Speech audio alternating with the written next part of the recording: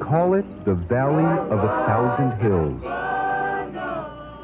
For hundreds of years, this unspoiled African land has been home to Zulu villagers.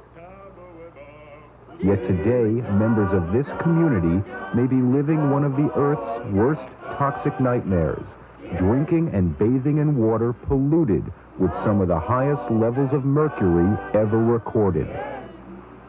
Mercury causes brain damage, it ravages the nervous system, it causes birth defects, and it's been going on for quite some time. How does deadly toxic waste from America find its way into the drinking water of poor black communities in South Africa? Our story begins here at Letterly Laboratories in Bound Brook, New Jersey. An American company, American Cyanamid, located in New Jersey, has been shipping about 10 tons of mercury a year to South Africa to a company called Thor Chemicals.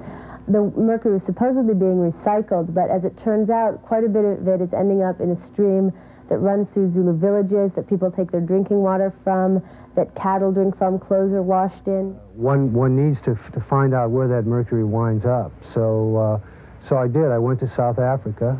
There I found an idyllic valley.